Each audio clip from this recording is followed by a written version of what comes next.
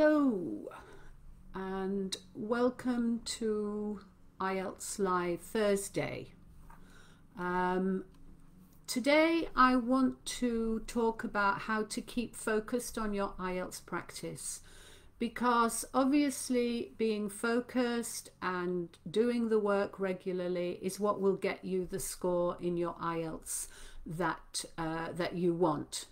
So if you're finding it difficult to keep focused, then I suggest you watch this video, as I'll share some simple steps that can help you to do that. So I'm sure most of you have seen the news over the last week from the UK and the fact that our Queen passed away last Thursday. And if you've been watching any of the footage, you'll see that it's been quite a huge national event, if you like, and something of a shock to us. And the reason I'm mentioning the Queen is because, as you also probably know, she was a queen for 70 years, which is a very long time. And for most people here, she was the only monarch that we've ever known. And when she was 21 years of age, she made a public pledge to the people of the United Kingdom, Northern Ireland, the Commonwealth, and all the realms that she is still head of state for. And that pledge said that she would offer her service to these countries and our country for as long as she lived.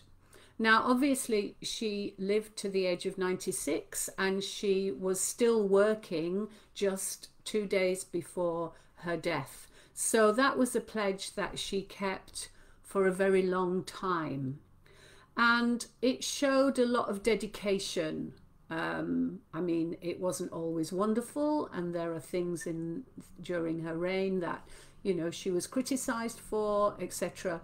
But it showed a great deal of dedication, and she kept very focused on her role and on how she could best fulfill that role for what she believed and understood to be the best for all of the people within her kingdom, if you like. And it was that focus on that goal of dedication which has now produced this national outpouring, if you like, of love for her and for what we believe she did for our nation. So I'm not asking you all to spend 70 years doing your IELTS, but this is a bit of a leap then to IELTS and to the kind of dedication and focus that you need to put onto your study in order to achieve success. So the Queen example was a huge example of dedication and focus, but I do believe that you need dedication and focus yourself, and this is borne out by my experience of working with IELTS students for over 25 years. And I know that those that were successful had dedication and focus. So that's why I wanted to use that as an illustration and talk to you today. And this morning I was in a training session of my own, and I learned something quite interesting, that focus stands for follow one course until successful. And I think that's really a good encapsulation of what focus means. Follow one course until successful. Now, the course that you follow doesn't mean my course or a school course or a course at your local IELTS centre. It means a commitment to a way of study. So that might be for you self-study, but your self-study needs to be singular. It needs to be something that you do day in, day out to get to your success.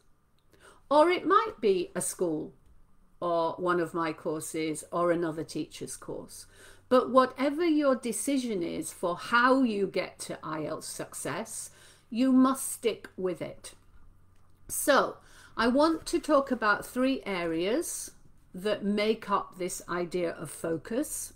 And within those 3 areas, I'm going to give you 3 little simple things that you can do to make sure that you stay on track for your IELTS exam. And before I do that, I want to just remind you that IELTS is not a lottery. I was in a conversation on Messenger this morning with a student who wants to take the IELTS next month, but they've only recently taken it and got 5.5 and they need 7.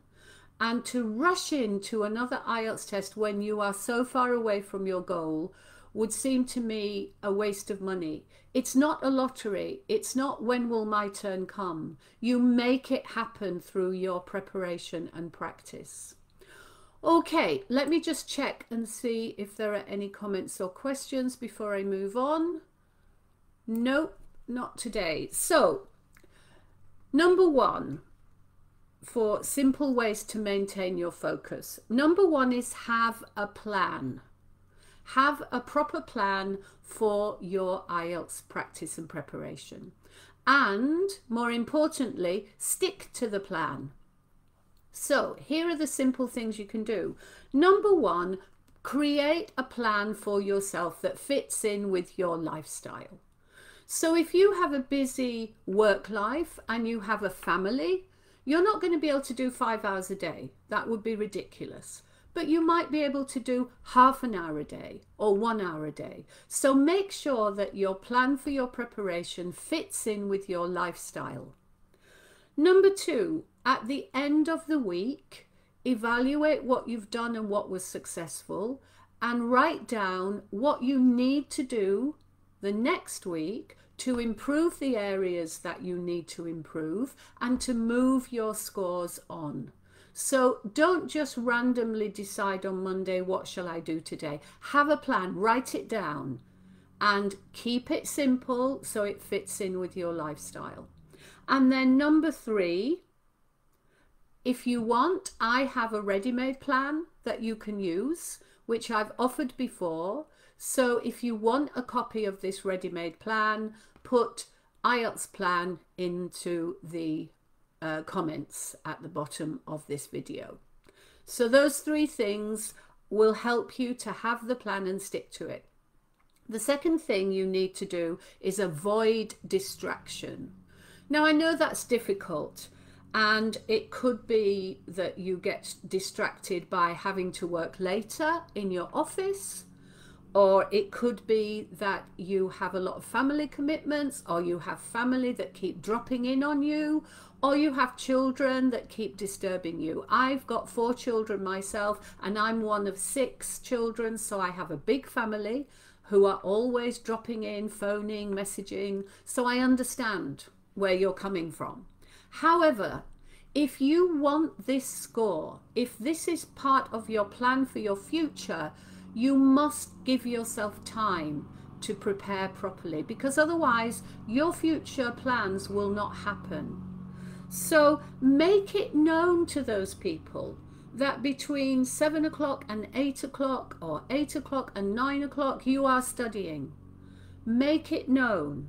So you could tell them, please don't disturb me between 8 o'clock and 9 o'clock, because that's when I'm doing my preparation. I have plenty of students who send me a reading, and when I ask them, how long did it take you? They say, oh, I don't know, because I did the first 10 questions and then I had to go make dinner, and then I came back and I did another 2 questions, and then I had to go sort out my children. I understand you need to do those things, but that's not really going to help you move your reading on. I had another student who told me that he always went and sat in his car to do his practice, and in fact we had some lessons online and he was in his car, and that was his way of avoiding distraction. So avoid distraction. Tell people, please don't disturb me during that hour. Write a note on the door, please do not disturb. Or make it a rule that, you know, between 7 and 8, I am not available because I'm preparing for my IELTS. Simple, simple things, but they can be very effective and can make a huge difference to your preparation. And then the third area is don't go after shiny new objects. That means the latest website, the latest comment, the latest Facebook group. Yes, it's good to join lots of things if it helps, but the more you do that, the more distracted you will become. Remember, follow one course until success. So find a course or a teacher or a group or a website that you feel that is good for you, you like it, you trust it, and you feel comfortable with the way it helps you to practice. And stay with it. Don't just jump on another one. Stay with one that you trust, you like, and you feel comfortable with and fits in with your lifestyle. Number 2, remember, teaching and learning is a two-way process. So don't be afraid to ask for what you need. If you are a member of a group like this one, or if you are a member of a website, or you're on a course, don't be shy. If there's something you want, something you need, ask for it. As a teacher, I've been teaching since the 70s, and I know students need things, and I'm always prepared, as far as I can, to help them if they ask me a question. And most teachers are like that. We understand that's part of our vocation. So ask for what you need and make sure you get it. And if you don't get it, then perhaps you need to find another platform or another teacher. But like I said before, don't do too much jumping around. And finally, stay the course. If you found your ideal website or your ideal teacher or your ideal group, don't jump ship. I don't know if you know that expression. It means stay with it. And if there's something you're not understanding, ask for help. In my experience, which is long, I've been teaching IELTS for over 25 years, those students who kept going, despite ups and downs, they were the ones that were successful. They just kept on. Even sometimes if they took the test and didn't quite get what they wanted, they had a little break, they picked themselves up, and they went on, and in the end, they were all successful. Okay. So I hope those simple ideas might help you to improve your focus. And remember, focus means follow one course until successful. And if you remember that and you do that and you find little ways of getting that time so that you can prepare, but don't be too overambitious. If an hour is all you can do, then make best use of that hour. If half an hour is all you can do, then make best use of that half an hour. And little often is the best way of doing it. And if you want my plan, which is a done for you plan, put IELTS plan in the comments. Okay, let me just check and see. Okay, Rakib, yes, I'll get that to you. So I hope that was useful. If you have any questions or need more information, you can either send me a private message or you can put a message in the comments and I'll reach out to you. Have a lovely weekend and I'll see you next week in another IELTS Live Thursday. Bye everybody.